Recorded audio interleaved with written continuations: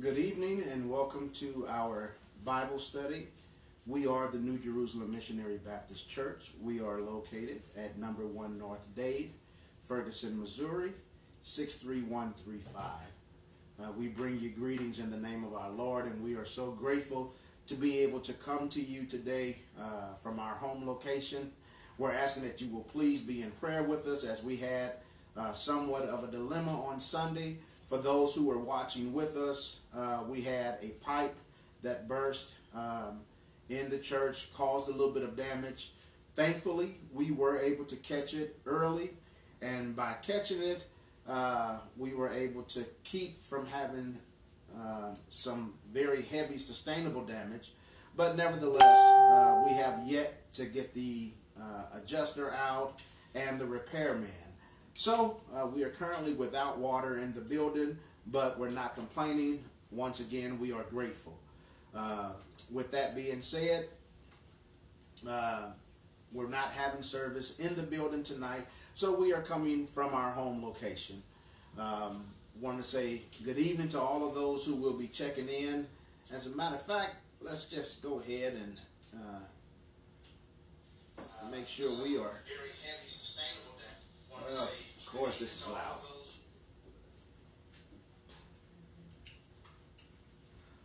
So, we've been talking about the prayer that Jesus gave his disciples when they asked him how to pray. That started in Matthew chapter 6, verse 9 through 13. And, of course, I already kind of had planned out how I wanted this to go, and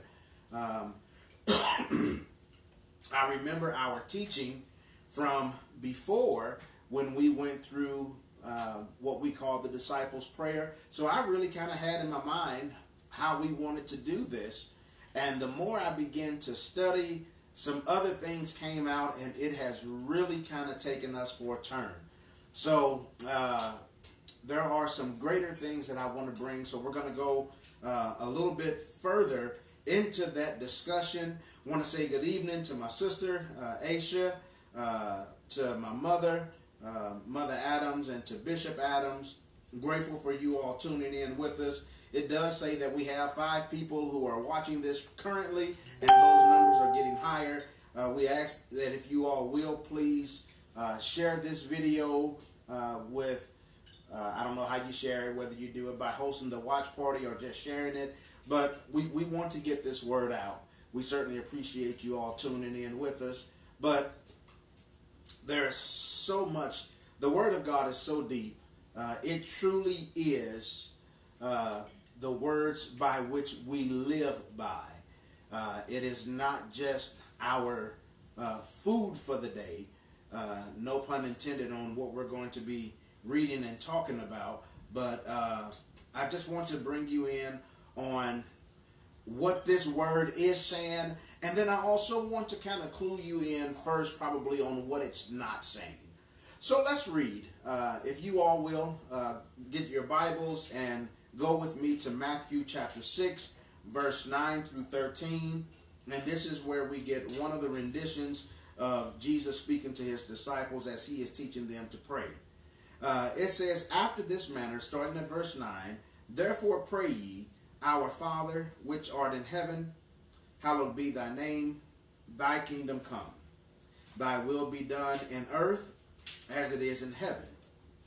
Our verse for tonight, give us this day our daily bread, and forgive us our debts as we forgive our debtors. And lead us not into temptation, but deliver us from evil. For thine is the kingdom, and the power, and the glory, forever. Amen. The words that we are going to focus on tonight is, give us this day our daily bread. Now, I don't know if you all recall, but back in the Old Testament, when the children of Israel had left from Egypt, they were complaining about being hungry, and they were talking to Moses over and over and over, and they were telling Moses, we have been brought out here to die. You took us from the only place that we have known as home, and we are starving, we are thirsty. And God told him, or told them, through Moses, that he would provide. One morning they woke up and there was manna or bread from heaven that was given to them. So in this instance, Jesus says, give us this day our daily bread. Now, the bread was meant sufficient for the day. Give us enough bread for today to feed us for today. Now, that goes right in line with the manna that was given from heaven. Moses told them to eat all that you need for today, but don't try to take any for tomorrow. And there were some that were disobedient, that maybe thought that God would not provide for the next day, and they tried to take some and hide it and save it, and it spoiled. It had maggots in it. God made sure that they trusted him for the day.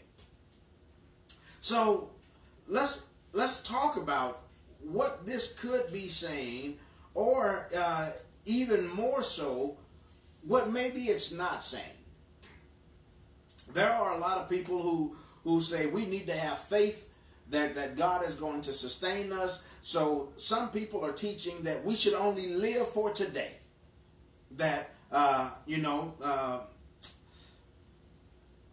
go, if you will, let's see.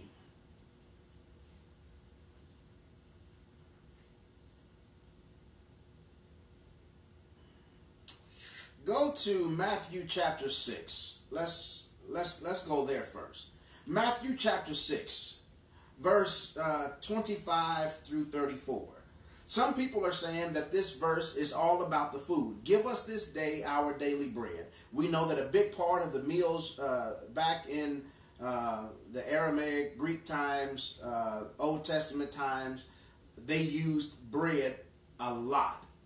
Bread was a big part of almost every feast. For the Passover, they used unleavened bread.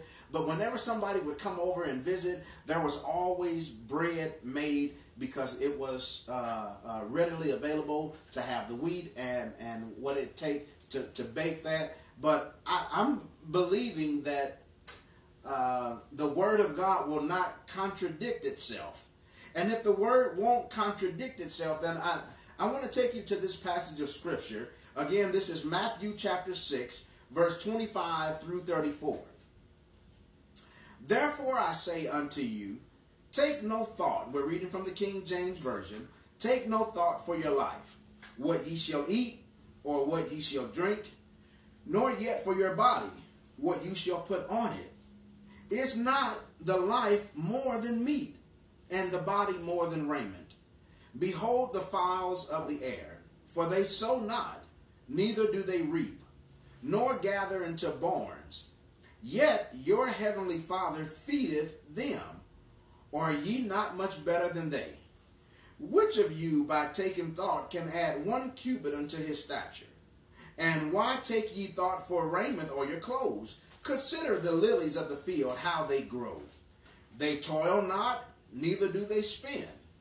And yet I say unto you that even Solomon in all his glory was not arrayed like one of these. Wherefore, if God so clothe the grass of the field, which today is, and tomorrow is, cast into the oven, shall he not much more clothe you, O ye of little faith? Therefore, take no thought, saying, what shall we eat? Or what shall we drink? Or wherewithal shall we be clothed? For after all, these things do the Gentiles seek. For your heavenly Father knoweth that ye have need of all these things.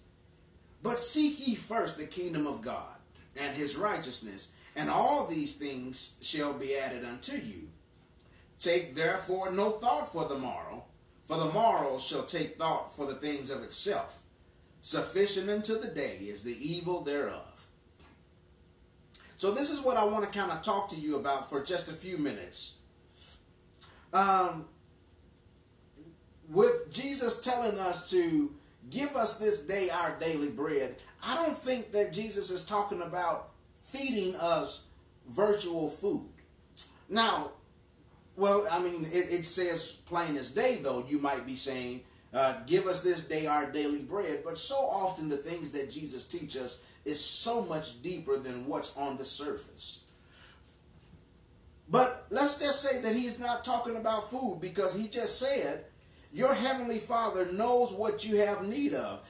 Why take any thought for what you shall eat, or what you shall drink, or what you shall wear? If God knows all of these things and says we don't have to ask God for the things that we need, because he already knows. And the Bible teaches us before we would have even called, that God would have already answered. So maybe then, if according to this, he's not talking about eating, also, it says, take no thought for tomorrow. So maybe he's just saying we should live day by day and we shouldn't think about tomorrow. Well, if we shouldn't think about tomorrow, then there are some other scriptures that I want to give, because there are a lot of people who say, hey, I'm living for today. I'm living my best life, and you only live once. Live like there's no tomorrow. Well, if that was true, if we all truly lived like there was no tomorrow, then there would be no need or reason for a savings account. If we all thought that we were going to die tomorrow, or that tomorrow was not going to be there for us, we would take every bit of pleasure that we could and live for today. We would buy all of the food we want. We would drink all of the drink that we want. We would take all of the money and try to store it up, or spend it on something that was truly pleasurable for us right now. We would literally live in the moment, because we didn't think that there would be a tomorrow. Well, we all know that that's not what God intends for us to do. If he only wants us to live for today and not for tomorrow, then I would have to ask you, in Luke chapter 14, verse 28. Excuse me.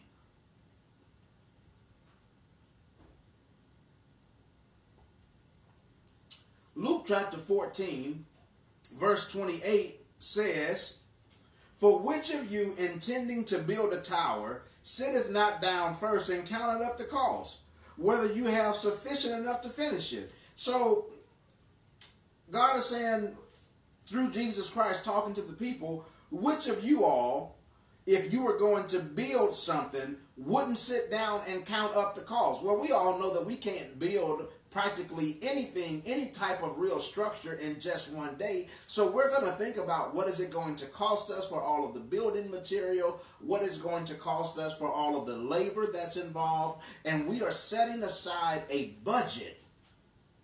Budgeting, because we do believe that tomorrow, even though tomorrow is not promised to us, but we are going to make sure that we are thinking of tomorrow, not just thinking of today. So the person who might be thinking that Jesus wants us to just live for today and not tomorrow, there's another scripture that I would like to bring to you that I believe could also help dispel that thought that we're only thinking about today. Proverbs chapter 13, verse 22. Again, we're going to read this from the King James Version, and it says, a good man leaveth an inheritance to his children's children.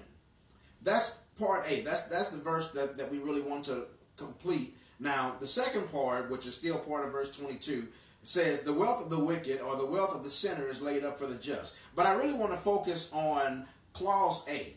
A good man leaves an inheritance to his children's children, or his grandchildren.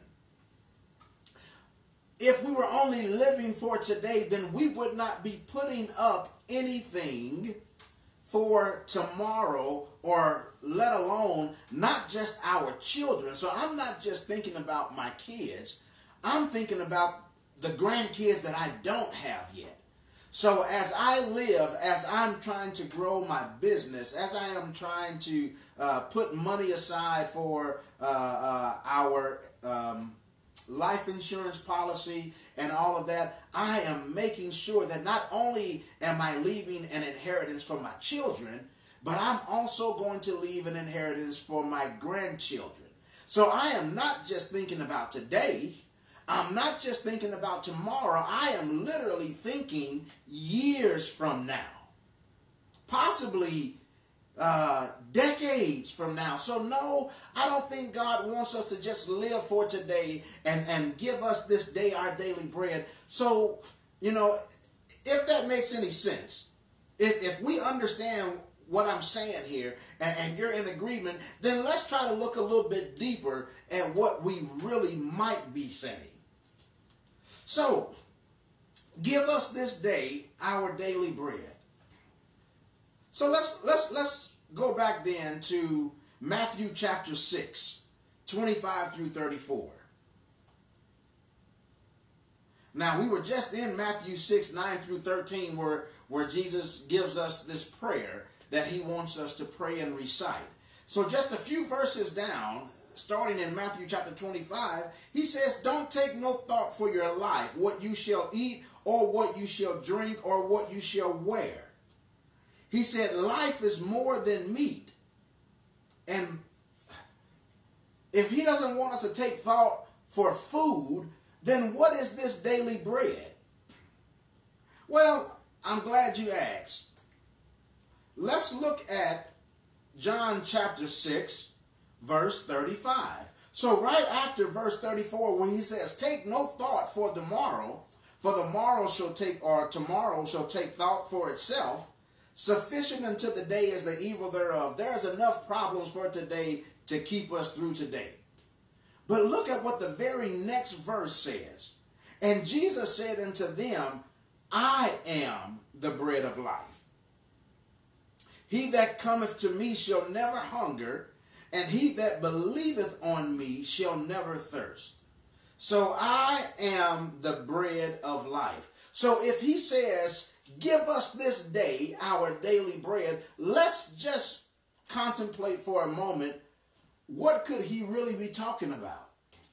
Now, Matthew chapter 6, verse 33 says, seek ye first the kingdom of God and his righteousness, and all of the other things will be added. So if I don't have to think about what I'm going to eat or what I'm going to wear, if I consider first the kingdom of God and his righteousness, God will add all of the food that I need, especially since he's already instructed us that we don't have to ask him for the things that we need because God already knows what we have need of.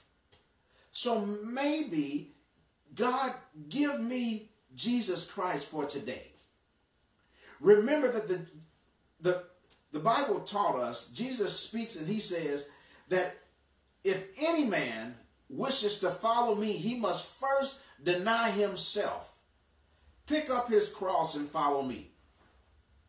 So if we are going to pick up the cross of Christ, then we need to take on Jesus every single day. Paul said this, I have to die daily. Every day I crucify myself, and not I, he says, but Christ that lives in me. So every day I have to put Christ in me. Every day I have to receive my daily dose of the daily bread. As a matter of fact, it just came to my mind, there is a book that comes out, and in it, it has a book of daily devotions, and it is called Our Daily Bread. If the Word of God is truly the bread of life, and we need to have this on a daily basis, some of us are going through so many things.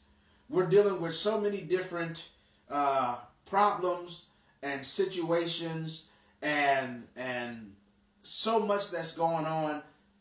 If you don't put God as part of your daily life, we will fail. Now, I have to make mention that as we go into verse 11 of give us this day our daily bread, that the first part of the prayer, our Father, which art in heaven, hallowed be thy name, thy kingdom come, thy will be done. Those first verses are what is actually considered the thou petitions. So this is the request that we make to God for him to do something that makes his name known, that proclaims his greatness and furthers his purpose. Now, as we go from verse 11 until the conclusion, these are considered the we petitions. It is in these final three requests that we are offering up to God to relate to the here and now world that we live in. So now we've completed what we are asking God to do, and now we are talking about what we need to do. And the idea that God speaks and he says through his son, give us this day our daily bread. Normally, in the very beginning, we see that God is not concerned with just us. This is not a selfish prayer. When Jesus starts, he started with our Father.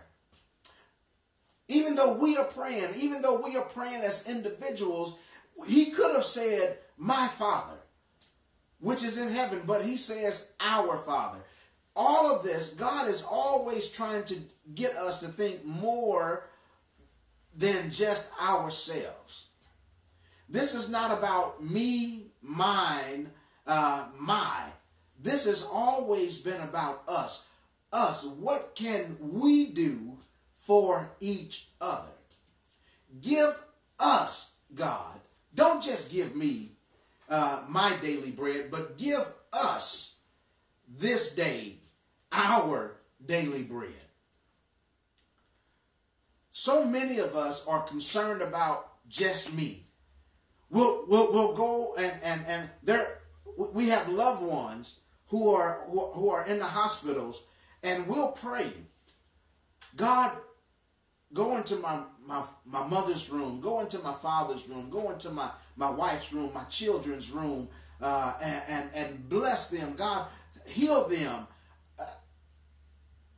But that is such a selfish, we will overlook the other 8,000 people, 10,000 people, however many people are in that particular hospital, or all of the hospitals, the millions that are in hospitals and care facilities around the world, and we will pinpoint our own people. Lord, go into Christian Northwest or Christian Northeast Hospital, go to the 4th floor in room 323, first bed, and make it all about the one person.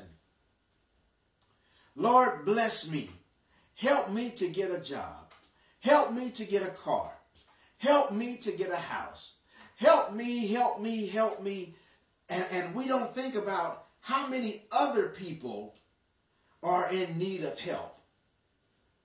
So here, once again, Jesus is not focusing on just the me and my, not just my Father, but our Father. Not just, Lord, give me today my daily bread, but give us our daily bread.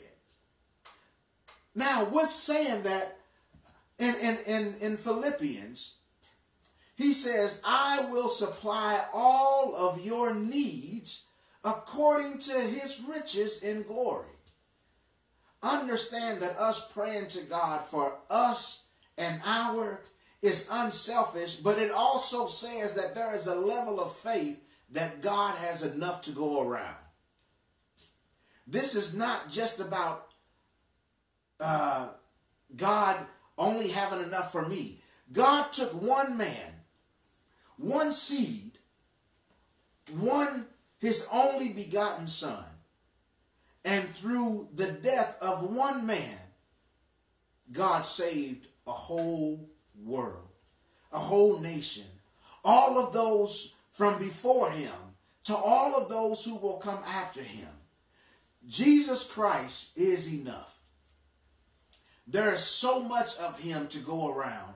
We don't have to just take him and hide him and keep him to ourselves. As a matter of fact, the word of God says to go ye into all of the nations and all of the worlds, first Jerusalem, Judea, and the uttermost part of the world, and declare Jesus Christ.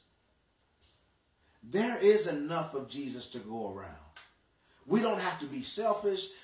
We don't have to think that just one denomination has the rights to him. No, he's not just the Baptist Jesus. He's not just the Church of God in Christ Jesus. He's not just the Apostolic Jesus, the Pentecostal Jesus, the Catholic Jesus, the Protestant, the Presbyterian, the Methodist, the AME. None of those. He is Jesus for all. One Lord, one faith, one baptism. He remembers and he tells us, church, I'm coming back after a church, one church, without a spot or a blemish. Jesus Christ is enough. We can share in this daily bread. I remember even during the Last Supper, the Bible says he took the bread and he broke it and he gave thanks, and then he began to give it out. Now, before this Last Supper, he had just told the people, you will eat of my flesh and drink of my blood. Now, if he was really talking cannibalism, out of all of the people in the world, there is not enough of one person to be able to feed the whole world if he was speaking literally of his flesh. But him being the bread of life, he said, my words are spirit, my words are life. And when he's speaking, so the word of God, I don't know how many of you have ever went through the Bible in a year or the Bible in 2 or 3 years, but I guarantee you that even if you have read the Bible all the way through, there is no way. Oh, excuse me, I don't know why every time we start talking about praying, I get to yawning. Almost like it's bedtime. I don't know why we pray and we think that there is not enough of God to go around.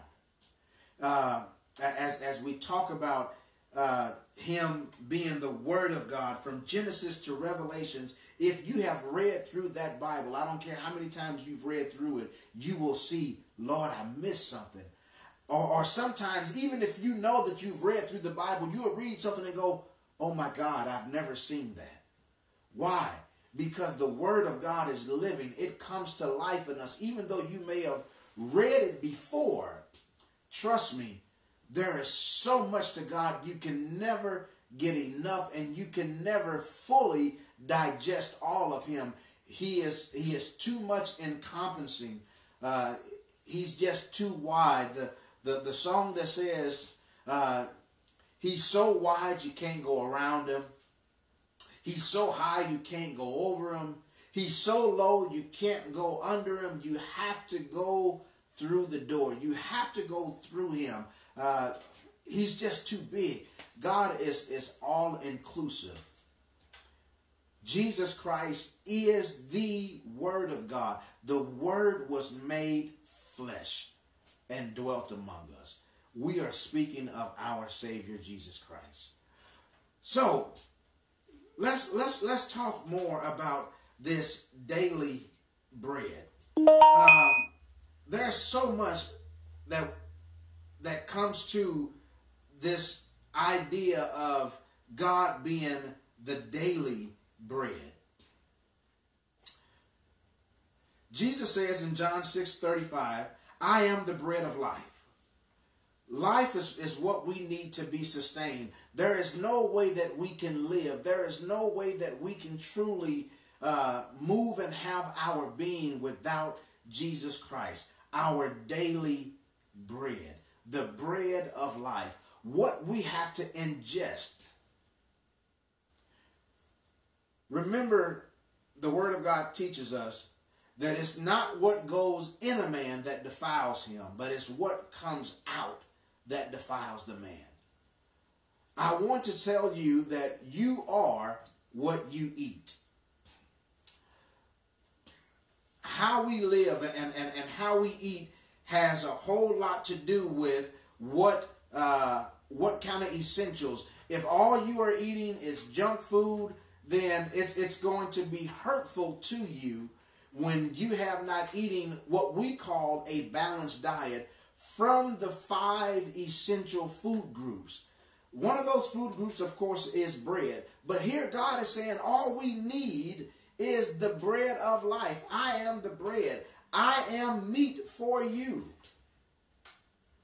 You don't have to take any thought for tomorrow. Tomorrow will take thought of itself. But think about today. Remember that we need to take Jesus Christ on our daily walk. We need to continue to ingest him. We need to continue to eat him. All of the things that we do, we have to think about this for today. I want to go back and reiterate these verses. Matthew 6, 25 through 34. Take no thought for your life, what you shall eat or what you shall drink or what you shall wear. Take no thought for your life. Why? Because God says, I have sustained you. I'm carrying you. If you are concerned about your life, then brothers and sisters, there's going to come a day where you're going to have to give up your life. And remember this, that God doesn't want you necessarily to die for him. Now, I do believe there's going to come a day where somebody is going to say, you're going to have to choose to live or you're going to denounce Christ. And in that instance, I'm hoping that all of us will be able to say, I choose Christ no matter what the cost is. But God doesn't want us to die for him. He wants us to live for him. So if we're concerned about our life, then we are not living for God. We are not living for Christ. We are not living to proclaim Jesus. We are only concerned about what we do. And brothers and sisters, I got to tell you, there's no way that you can truly live for Christ when you are worried about your life. Your life includes your thoughts, your feelings, your pride, all of these different kind of things. Those things are vanity. All of those things result in vanity. It is vain. It is about me thinking of me and me only. Once again, we just said God is not about me. Remember that he says that all of the gifts, even our gift, your gift will make room for you and bring you before good men. But the whole purpose of your gift is to give to others. Give and it shall be given. For God so loved the world that he gave his only begotten son. Not so that he could just say he gave his son, but so that people would believe on him and have the right to the tree of life, everlasting life. Every gift is for the betterment of the kingdom. Remember in Ephesians 4, where he says, and he gave some apostles and prophets and evangelists and pastors and teachers. Why? For the perfecting of the saints and for the work of the ministry and for the edifying of the body of Christ. All of those things that were given, all of those things that he gives us. Remember the Lord your God who have given you the power to get wealth so that his covenant can be established. Everything that God gives us is for the purpose of the whole body, not just us. Remember that we are part of a body.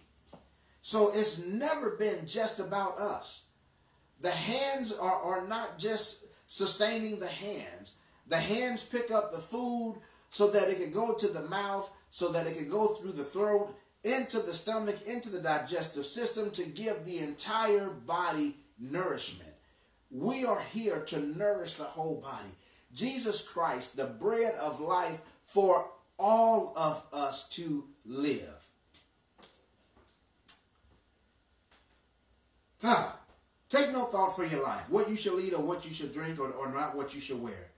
And he talks about the fowls of the air. They don't sow, neither do they reap, nor do they gather into barns. Now here is God talking about gathering into barns because he knows that we as people, barns represent the savings account. Barns represent the overflow. Barns represent what I'm not going to eat today or what I'm not going to be able to store today. I'm storing it for tomorrow. The barns. I I believe it was Proverbs where he said, in your first fruit offerings, that your barns would be filled with plenty.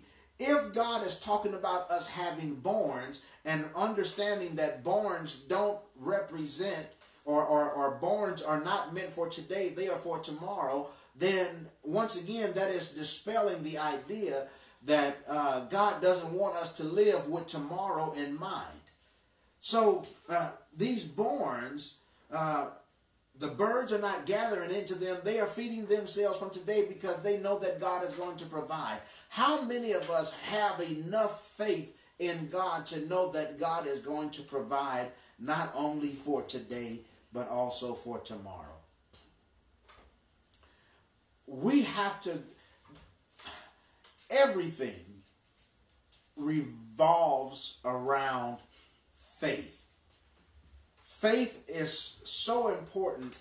Faith is paramount as a believer. Keep in mind, I'm saying you're a believer. In order to believe, you have to have faith. You cannot even believe in this word of God. You can't believe in Jesus Christ. You've never seen him. You cannot believe in God. You've never seen him. Many of us have to believe that when we die, there is an afterlife. There is hell if we have not accepted Christ, or heaven if we have accepted Christ. All of this is a matter of what we believe. It is a matter of faith. So believing in Jesus Christ is a matter of faith. Remember in Hebrews chapter 11, it says, without faith, it is impossible to please God. Everything that we are talking about requires faith. So as we are going through, I want you to think about this.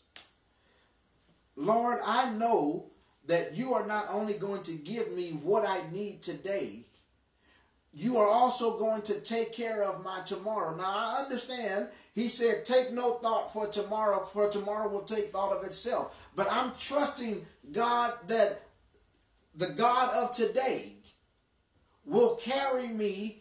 If there's a tomorrow for me, will carry me to tomorrow. And God, even if tomorrow does not include me, I believe that you are going to take care of my family. You are going to take care of my loved ones. You are going to take care of the things that I started on today. But I'm going to live today fully. I am going to live today completely. I am not going to leave anything on the table.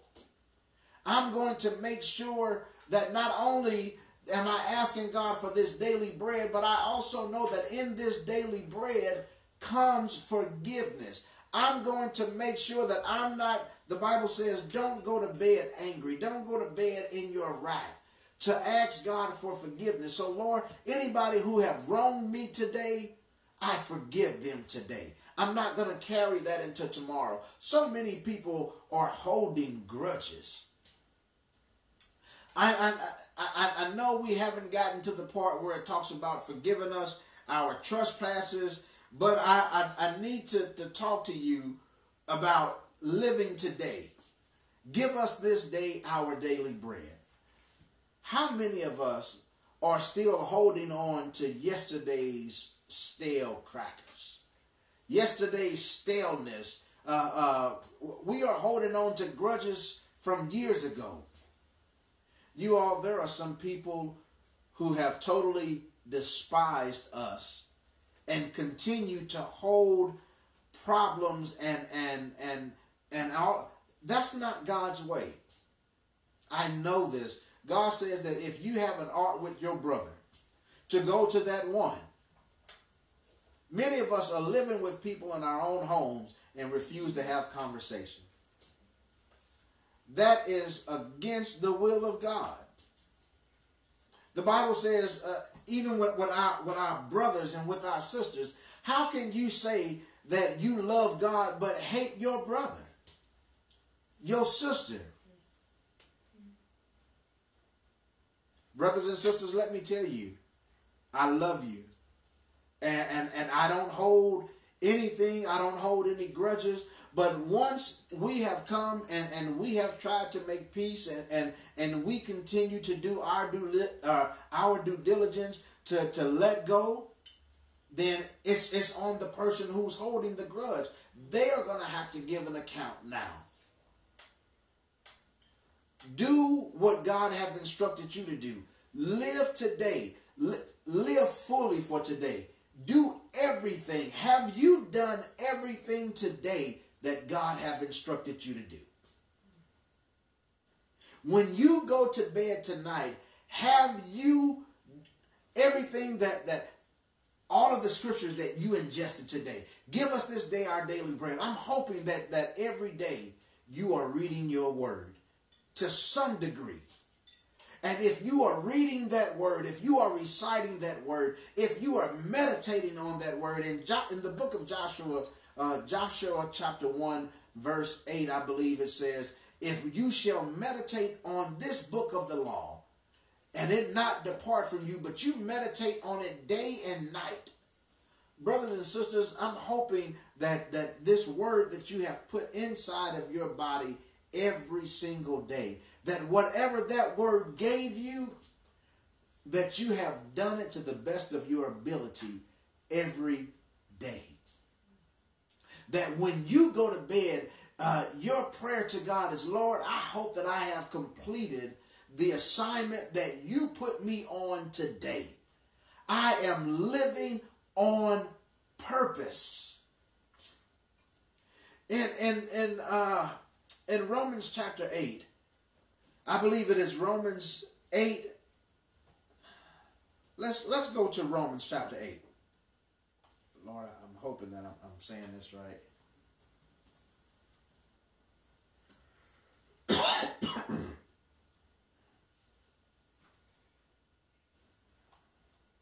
Romans chapter 8, verse 28. A very familiar passage. I had so many things in my mind, but thank God that the Word of God is truly hidden, not just in the book, but the Word of God is hidden in your heart. Romans chapter 8, verse 28. And we know that all things work together for the good to them that love God and to them who are called according to his purpose. Are you living on purpose? God, everything that you have given to me, everything that you have told me to do, everything that you have purposed me to do, I have done that to the best of my ability. The purpose-driven life is not just a book. It ought to be what you are living by. It ought to be what you strive for on a daily basis, to live every day, our daily bread. Live on purpose. Many of us, some of us will have that little book called Our Daily Bread, or we'll have a devotion and we'll read it. And I don't understand why we are reading devotions and not doing what the Word of God have instructed us to do in that devotion. What is the purpose of reading your word? What is the purpose of reading that book of life and then die to everything that it has told you to do? We have to be extremely careful that as the word of God, if we are taking this word to be our daily bread, that when we, at the end of the night, when we turn over to go to sleep, when we have spoken to God for the last time, before he takes us off into sleep, that we have done everything that he has instructed us to do. So in this daily bread, as we read the word of God, what are we doing? And if we are so self-righteous that we think that God is pleased with us and we believe enough in our own righteousness to be able to go to sleep knowing that we have went to sleep with hate and contempt in our heart for our brothers, when Jesus said in the word of God that if there is any wrong in your heart, to leave your gift at the altar and go and make restitution, go and repent and make up with your brother or your sister, and then once you have reconciled, then come back and pick up your gift and present it. How many of us are presenting even our prayers at night and they are so tainted with hate? Our prayers are tainted with contempt. It is a shame before God that we think that we are pleasing to God and will actually have that self-righteous attitude when God is so unpleased with us. If you are that blind to your own faults, brothers and sisters, you need to check on your Holy Ghost. The Holy Ghost is not only someone who comforts you, but he is your teacher. He is your moral compass. He is your Jiminy Cricket to Pinocchio. He is your conscience. And you mean to tell me that this daily bread, this Jesus that I'm taking, the Holy Spirit is not convicting me on what I'm thinking and what I'm believing to be self-righteous, and you can sleep? Wow. Well, maybe that's why your life don't have a lot of effect on a lot of other people. You can actually turn your nose up at somebody else and walk away. I know I'm hitting somebody. I don't know who you are. It's all of us. Because all of us have had a problem at some point in time with somebody being a Christian and have went to bed thinking that we were justified because we were right. Somebody else was wrong. And we didn't try to help them in their wrong. And I don't mean help them do wrong, but while they were wrong, to help them to see the word of God to be right. If you find someone in a fault, the Bible says if you find someone in the fault, you should go to that one in the spirit of meekness. But no, you found them in the fault and you think that you were right and justified to just get bad and walk away. God forgive us for our ignorance. May the Holy Spirit that convicts us try to get us to do right.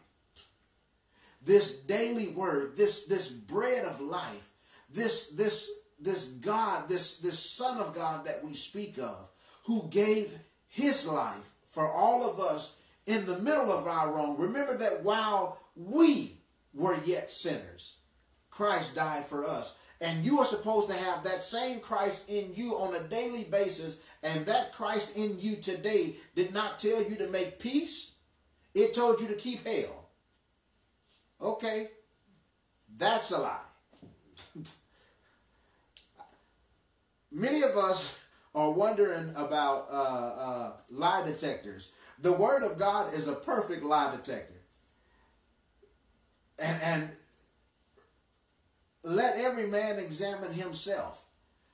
I examine myself against the Word of God. I don't examine myself against my pastor. I understand my pastor is a man just like I'm a pastor to my people, but I'm still a man. I examine myself based on Jesus Christ. I don't examine myself based on my family, based on my wife or my children or my dad or mom or brothers or sisters. All of us got problems. And when you live with somebody, you know more about their problems than anybody else. So I don't need you to wonder if I have a problem. I'm going to tell you up front, sure I do.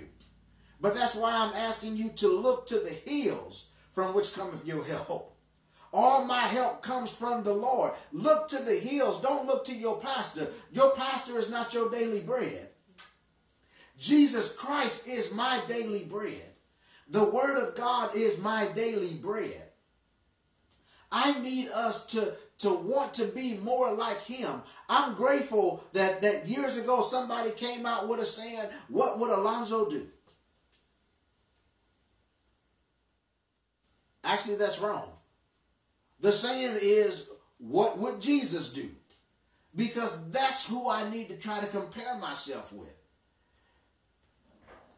Even when Peter did Jesus wrong, to the utmost, even Judas, to those who are in Christ, there is no condemnation.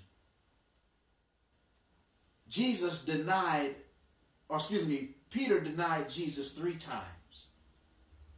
When Jesus found them and they were fishing, when they realized it was Jesus, Jesus brought them over and fed them. And then Jesus began to walk with them. And Jesus took Peter and said, Peter, do you love me more than these? He said, yes, Lord, I love you. He said, feed my sheep. This he asked Peter 3 times. Why? Well, I believe that 3 represents wholeness. Also, Peter denied Jesus 3 times, so Jesus restored him 3 times. Jesus made sure that when he left him, he was completely restored. He was whole, the number 3. He was complete, the number 3. And the 3 times that he denied him, he restored him all 3 times. Even though he was a sinner, even though he had done him wrong, Jesus made sure he did not leave here. Even Thomas, who doubted Jesus, had come back and returned even after all of the disciples. Jesus redeemed him and restored him. Let the redeemed of the Lord say so. All those of us who have been redeemed, if you have been redeemed by God, then why should you not redeem others? This is the faith that we have. This is what God is doing for us. God is taking us to a place where he can give us what we need on a daily basis. So many of us are living in fear of tomorrow. One of our close neighbors, his mother went into the hospital, and when she came home, he told me that she was coming home on hospice care, that the doctors had given her somewhere between 3 to 6 months. That was maybe 2 weeks ago. I don't even think it was 3 weeks ago. Maybe it was 2, maybe it was less than 2. But I talked to him on yesterday, and I was waving at him, and I asked him, hey man, how is your mom doing? He said, brother, mom passed away this past Friday. I said, what? We just talked. I just asked you, and I talked with him on Thursday. He came and dropped off some Tupperware to us on Thursday. But the very next day, brothers and sisters, I think sometimes the doctor gives us a word of life or death, and we look to them for that death. They tell us death is coming, so we begin to look for it. And the Bible says, seek and ye shall find. Knock and the door shall be open. And I'm not trying to, by no means do I want to say that she caused death upon herself. That's not what I'm trying to do. And please don't mistake what I'm trying to say or what I'm trying to give to you. But many of us are worried about tomorrow, and we worry so much that we cause those things to happen. We have faith for it. We believe that it's coming, and because we look for it, we find it. Many of us are worrying about tomorrow, and because we are worrying about tomorrow, we are not living for today. I'm worried about what I'm going to eat tomorrow instead of cooking my meal for today. I'm worried about if my husband is going to leave me instead of loving on him today. I'm worried about if my kids are going to go to college and worry about their college tuition 3 years from now, but I'm not helping them with their schoolwork today. We have to stop procrastinating or going above and beyond for tomorrow when God has given us today. Let us live for today. We had this water problem and this water breakage on Sunday. Again, grateful that we were in the building, but we have the insurance companies who are calling us, and we have the adjusters, and we need to get work. Excuse me. We need to get work done, and we have to get the contractors out there. But brothers and sisters, I haven't given it no more thought. We haven't went there to check to see if anything else have burst, or we did everything that we were supposed to do. We turned the water off from the main. We drained all the water out. We made sure that the heat was on. We have the equipment there to try to dry everything out. There's only so much that we can do. We did what we were supposed to do that day. If you do what you are supposed to do today, today will carry itself and take care of the next day. Take no thought for tomorrow, because God is in tomorrow. God is in the future. God holds our future. The only thing that we can do, brothers, sisters, yesterday is gone. There's nothing you can do about it. You cannot continue to worry about what you did on yesterday. You cannot continue to have regrets on what you did on yesterday. If you did something wrong yesterday, repent. Ask God for forgiveness and start fresh. Again, live for today. Give us today our day. Jesus Christ, help me to live right today. And that my right today will make for a better tomorrow. No, I'm not worried about tomorrow, but I do believe, I'm praying that tomorrow has me included. I'm not taking it for granted. But I am going to make sure that if tomorrow comes, I've done everything that I need to do today to do my work tomorrow. I'm going to make sure that I plant my seeds on today. I'm going to make sure that I plant my seed today so that there will be a harvest tomorrow. The harvest is plentiful. Why is the harvest plentiful? I don't know if you've ever given much thought to that scripture. God says the harvest is truly plentiful, but the laborers are few. How can the harvest be plentiful unless somebody days before put the seed in the ground? Remember that we are to put seeds in the ground.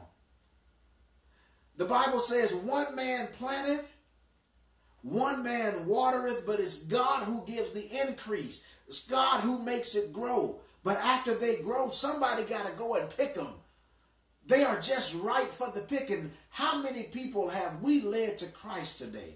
How many people did we try to reach out to and tell them how much Jesus Christ loves them? How much he gave his life for them? The whole purpose of the tree is the fruit. The tree of life. Jesus Christ, the tree of life, the bread of life. Everything revolves around Christ. But how many people, and believe me, I'm speaking to myself. I know how many people I walked past in the grocery store today, and I didn't ask them, excuse me, I don't mean any offense, but do you know Jesus Christ as your Lord and Savior? How many people have we talked to on the phone that did we tell them that God loves them? Did we show the love of Christ? I mean, did we even bother to speak to someone? So much so that do you realize that just speaking to somebody and showing love can plant a seed of Christ? Even though I didn't ask the people who I saw if they knew Jesus Christ, I smiled. I tried to be pleasant. I tried to give them at least the love that was in my heart, the love that permeates from one heart to the next heart. I did try to reach out. So many of us are in places that God have put us. Why? Because there is a harvest around us. There are people around us that's ready to be picked. Remember that we are to pray to the Lord of the harvest, that he would send laborers into the vineyard. Brothers, sisters, you are the laborers. You are the workers. When you accepted Christ, you went from being the plant to being the picker. When somebody introduced you to Christ, then you were the harvest, and they pulled you. They pulled you up out of the ground, out of that clay that you hear everybody, oh, he picked me up from the miry clay. And did what? Just set you on the shelf? No, once he picked you up out of that clay, once he brought you out of the dirt, once you went from being the harvest to being the picker, then now your job is to go back into that vineyard where you were once at and find somebody else who is just right for the picking. Give us this day our daily bread. There's so much more. I've kind of veered away from the notes. I want to kind of get back to our notes for just a second.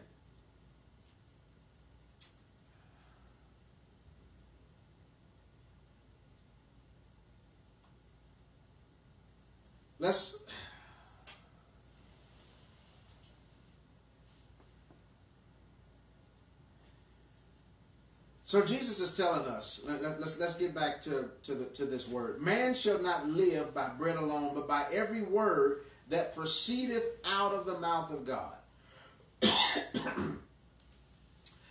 This is Matthew chapter 4, verse 4. Man shall not live by bread alone, but by every word that proceedeth out of the mouth of God. What words proceed out of the mouth of God? Well, if we go back to John chapter 1, it says the Word of God is Jesus Christ. The Word was made flesh. We say this so frequently. We say it over and over and over. Man shall not live by bread alone, but man shall live by the word that proceedeth out of the mouth of God. That daily bread. Our daily bread is Jesus Christ. And that's what we are going to live by. That's what we need to be living by. And we need to make sure that we are not living just for us. Brothers and sisters, I believe in my heart that I have accepted Christ as my Lord and Savior. I believe that when I die, I am going to heaven. I don't care how many people that will wish hell upon me. I don't care how many people have told me to go to hell. It doesn't matter. I believe heaven is my final destination. I believe that the work that I'm doing on my regular everyday job, that's not, my biblical job, not pastoring, but my job with my cleaning company, I believe that business can make me very wealthy. But I'm not just living so that now, because I know Jesus Christ, because I believe God wants me to have a victorious life and be more than conquerors and have more than enough. I'm not just living and doing my business so that I can get money and live a great life and die and go to heaven. That is not my purpose. My purpose is to find somebody else, which is why I'm preaching and I'm ministering to you, not because of what it gets me, because very frankly, as far as what it gets me on earth, this is not a job for me. This is a calling. A job is something you get paid for. I believe, and I'm believing God, that one day God is going to open up the windows of heaven to where financially we will be able to sustain a salary for me. But if God never opens up that door, I will continue to do the work that God has sent me to do because God has called me to do it. I am more concerned about us, not just me. I'm here to give a word of redemption. I'm here to give a word of salvation. I'm here to give a word of encouragement. I am here to give a word of chastisement. I'm here to give whatever word God gives me to give you, because it's not about me. It's not about me. It's all about God. It's all about you. Everything is all about you, which is why I'm saying share this word. Put this word out there. Somebody needs to know that Jesus Christ loves them. And if you don't share this word, this daily bread, this our bread, give us our bread, but you're the only one eating it? How many of you all, I've asked, please share this word. If this word is a good word of God, if this word is completely in the scriptures, if I haven't went outside of the scriptures to do anything, then if this is the word of God, then why are we not sharing our word of God? Why are we not sharing our daily bread for us? How many people are starving today? I look at across the world, there are always these different campaigns to feed the hungry. All of the different campaigns to feed all of the little orphans and all of the people over in Africa. And they would always show these people in Africa who had pot bellies, or you could see their little rib cages and the bugs flying all around them. And they would ask us to donate just 7 cents a day. You know, or $20 a month, 70 cents a day, whatever the amount was. But the idea was that we wanted to feed those people who are hungry. Well, brothers and sisters, let me tell you that people in the world are hungry for the truth. They want the truth. They don't want your spin on it. They want the truth. I don't understand how the world that we live in, there are so many people who have the itching ears, and they want a lie, but then they also want the truth. The Democrats are looking for truth. The Republicans are looking for truth. But the truth is not in our government. The truth is in Jesus Christ. If we actually wanted the truth, then we wouldn't need Democrats and we wouldn't need Republicans. We would only need the Word of God. But how many people that we know of are starving for the truth?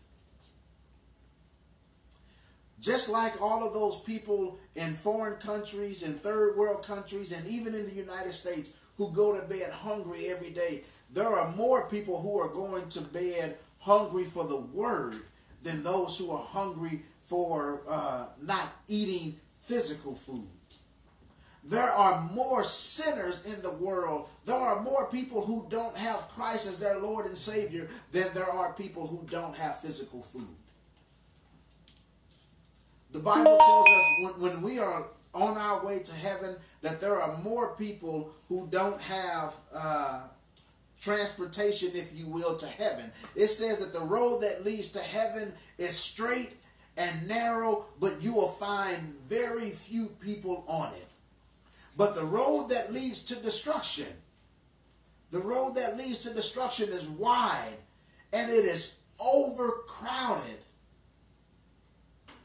Those people done ate some regular food, but they haven't had the bread of life. They are still dying even though they are living. It is our job to find these people who are dying.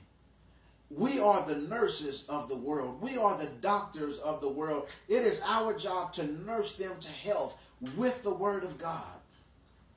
It is our job to nourish them to every day. You can't just put a Band-Aid on something. Somebody had surgery. You don't put them in a hospital and leave them there. You check on them every day. You take their temperature. You give them medicine. You nourish them back to health. It's not just a one-day thing. You take care of them on a daily basis.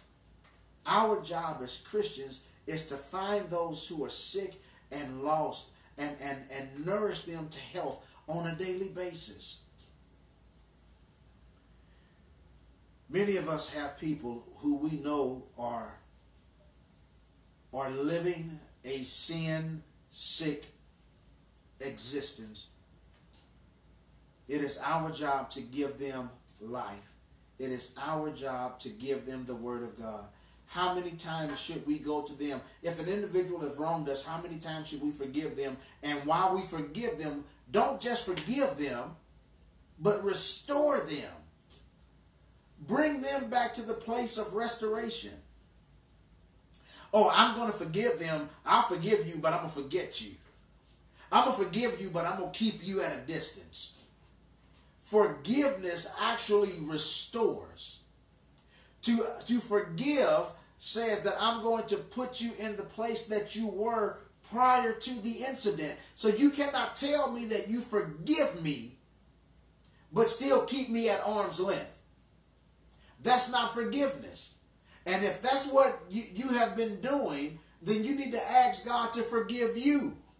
And remember, when you ask God to forgive you, hopefully you don't ask God to forgive you, but keep you at an arm's length. Now, that's one of our next verses where it talks about forgive us our debts as we forgive the debtors.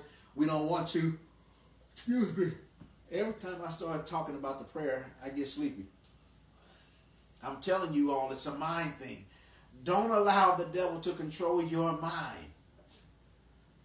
Up here starts everything. Everything that we do. Even when the body has a stroke, there's a part of the brain that stops working. When that part of the brain stops working, it tells whatever part of your body, the left side, the right side. When you have a stroke, your brain have stopped working, and it tells a part of your body it does not work, even though it was working just minutes before. The brain is very powerful. So please forgive me for all of the yawning. It doesn't mean that I'm bored with you. I'm not bored at all, and I'm not really terribly sleepy. It's just when I begin to say that prayer, it's usually my bedtime prayer.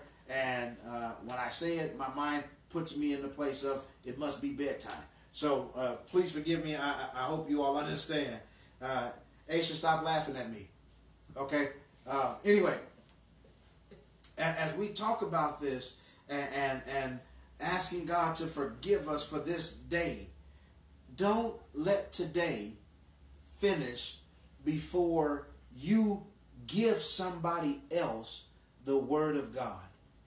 What are we giving them? We are giving them forgiveness. We are giving them nutrition. We are giving them love. We are giving them acceptance.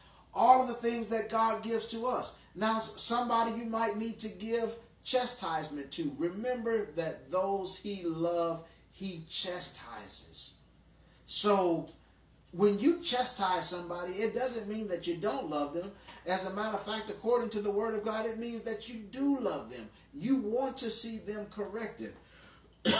Chastisement is not about you getting even. It's not about making yourself feel good about getting them back for the wrong that they did you. That's not chastisement. That's called revenge. And remember that vengeance is mine, says the Lord. What God wants us to give is chastisement for the purpose of correction. Let us try to love people and love them in a way that we are able to give them correction, because that's what God wants from us. He corrects us because he loves us, and then he wants us, because he did correct us, because he loves us, he wants us to do the exact same thing, correct somebody else because we love them. I need to take a quick pause. This is the opportunity that we usually speak to you on offerings. Brothers and sisters, believe me, we are in need of your financial support. We are going to take somewhat of a hit because of what just occurred on Sunday. The Bible says we have not because we ask not, or because we act selfishly. I'm asking on behalf of New Jerusalem to please give and give generously. All offerings tonight will go for the purpose of this $2,500 to $3,500 mishap that we just had. We don't know what it's going to cost to have to go into the ceiling, cut out a part of the ceiling, replace that pipe that burst, replace the drywall, all of the cost of the cleanup, and whatever we're going to have to do to replace the electrical fixtures and all of that. We know that somewhere between $2,500 to possibly $3,500. So we're asking all of those that will give in tonight's offering, give with this in mind, as we are going to have this new sustainable bill that we're going to have to deal with. And believe me, I know that God is going to provide. Now, I'm not asking you not to give because I know that God is going to provide. I'm saying that whether you give or not, my trust and my faith is in our Lord Jesus. He has promised to sustain us. He already told us, don't worry about it. He's going to take care of it. He already knows what we have need of. So I know that God is going to do that. But I also have to remember that we have not because we ask not. So I'm just letting you know for you to have an opportunity to be blessed. If you want to give via the Cash App, to give is the $ New Jerusalem 1977. If you want to send an offering through the mail, you can do so. You can do it to New Jerusalem or NJMBC, number 1 North Dade, D-A-D-E, Ferguson, Missouri, 63135.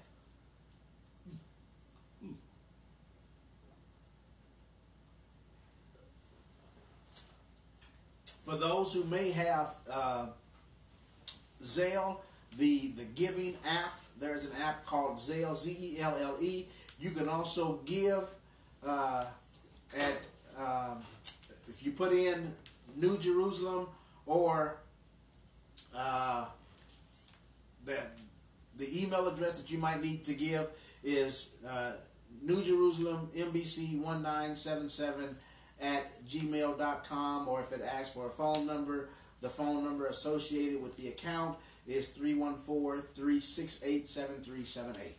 Great. Thank you so much. Appreciate you giving. I want to get back to this word that has truly been sustaining us for today.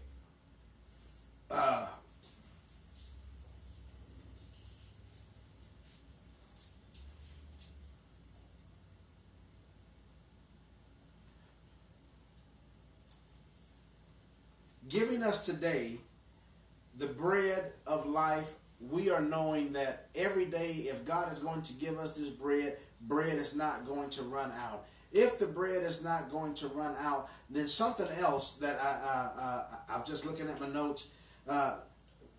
This scripture also brings us out of fear.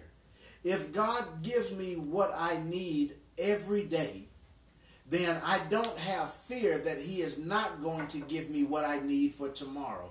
There is no fear that tomorrow is not going to come for me, or what I need tomorrow is not going to come. So, don't worry about it.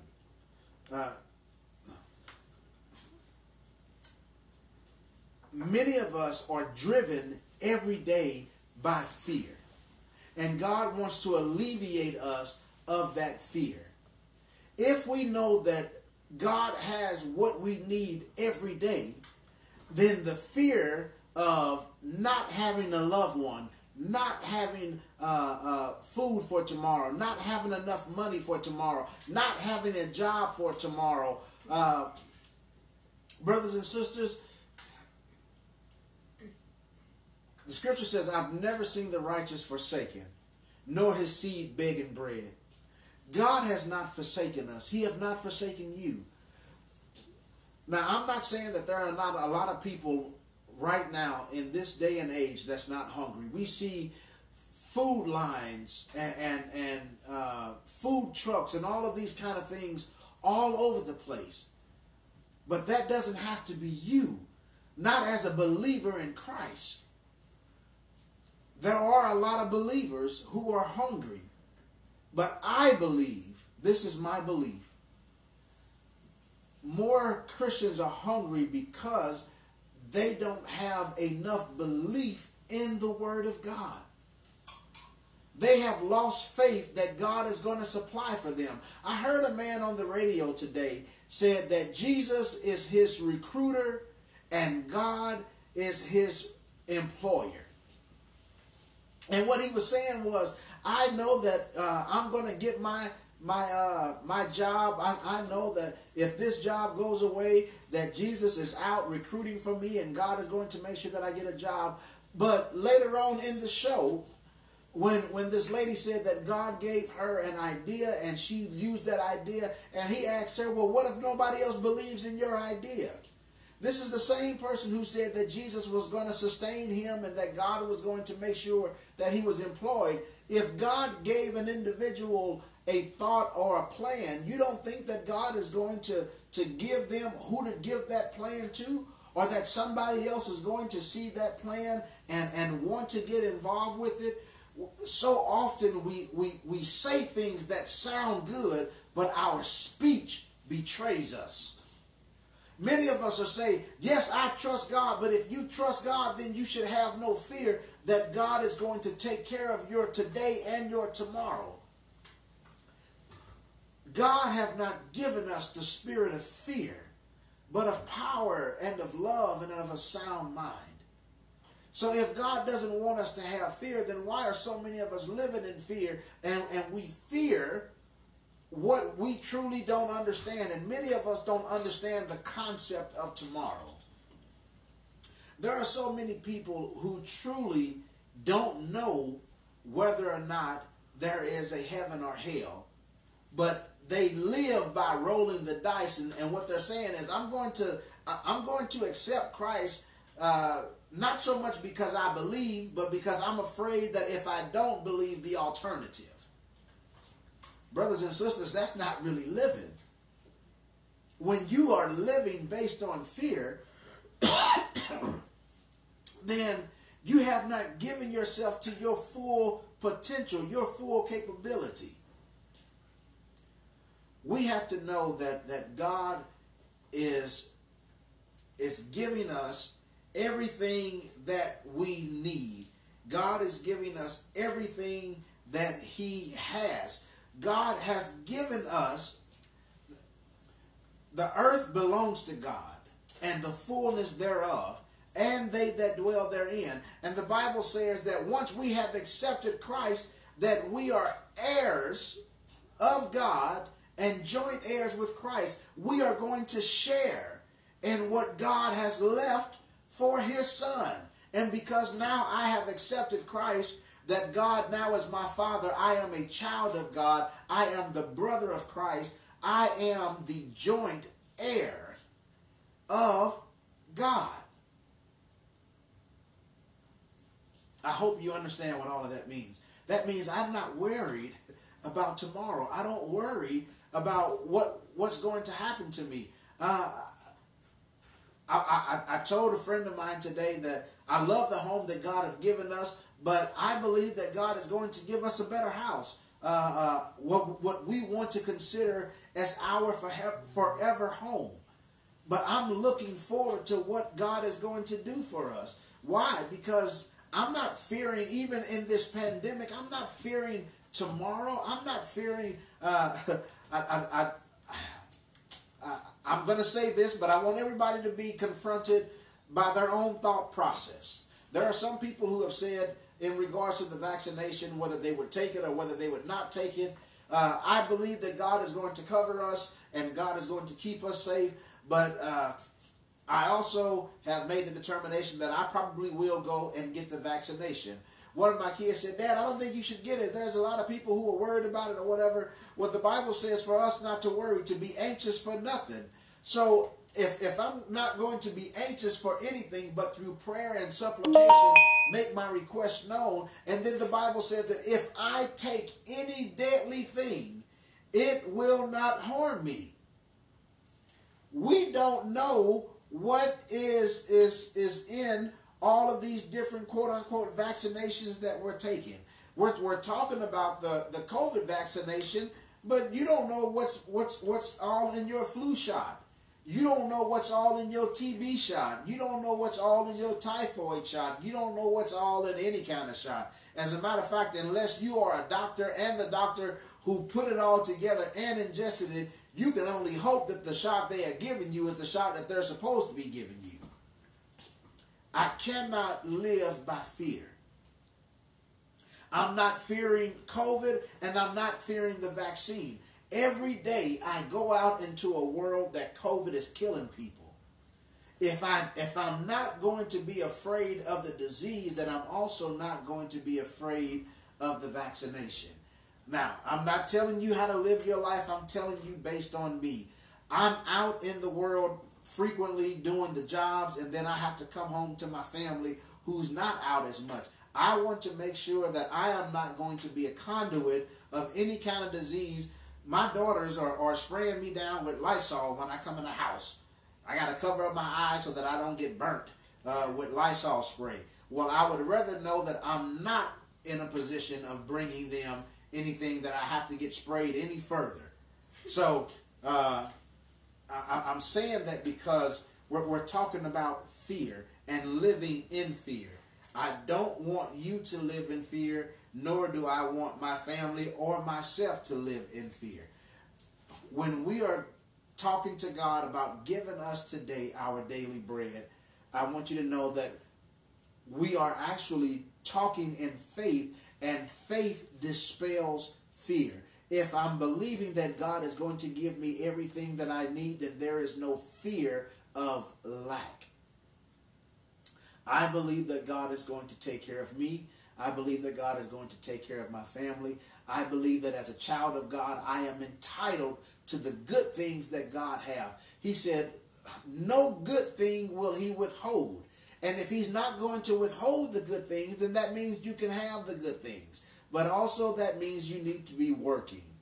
You have to work for the things, not that it's all about what you do, but the Bible, if you don't work, you don't eat. And one thing that God's hate is a sluggard who refuses to plow. That's what we have to do. We have to plow. There's a message that I preached many years ago.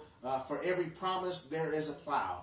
God is promising us a good life. He has promised us that we would be able to live more than conquerors. We are be able to have the more abundant life. But for everything that he promised us, we have a job to do. We have a plow that we have to push. Remember the Lord your God who's given you the power to get wealth so that his covenant can be established. I'm supposed to pay my tithes and my offering. So, hey, I'm believing and trusting God for my 10%, my 20%, my 30% that I'm going to sow into the kingdom. But that 70% that's left, God is saying I can do with that what I will. So why not take that 80% or 85% or 70% or however much you keep after your tithes and offering? Why can't you have a good life with that? Why can't you have the fine home or car or boat or yacht or airplane, jet, helicopter, whatever it is you choose, or whatever it is that you want? And if you want a small car, then to God be the glory. But if you want a big car, don't let anybody else tell you that you can't have it because it's not God's will for your life. I do believe that it is. Beloved, I wish above all that you prosper and be in health, even as your soul prospers. To my brother and my friend, Pastor Michael Franks, he said, Pastor, I always enjoy watching and your teaching. Brother, I enjoy you. I enjoy the love that our family share. Greetings to New Salem Missionary Baptist Church, to the entire New Salem and Franks family. We love you all. Thank you so much for joining in with us. Brothers and sisters, I hope that this have been something good for you. I hope that you've gotten something about our daily bread. If nothing else, remember, every day, acknowledge God. Proverbs 3, 5, and 6. Trust in the Lord with all of your heart. Lean not to your own understanding. In all your ways, acknowledge God, and he will direct your path. I hope that God will give you the opportunity to read his word on a daily basis. That's how you acknowledge him. And then the word of God, the bread of life, he says, your word is a lamp unto my feet and a light unto my path. The word of God, that daily bread. Give us this day. Lord, give me today the word of God for today. Give me the word of God that's going to impact my life today so that I can be impactful to somebody else's life. If you have any questions, problems, prayer requests, please submit them to us. Give us the opportunity. Hopefully you have accepted Jesus Christ as your Lord and Savior. If not, and you want to know more about Jesus Christ, my brother and my Savior, send us a message. Give us the opportunity to love on you and to allow Jesus Christ to speak into your life. God bless you. God keep you as our prayers. Good night.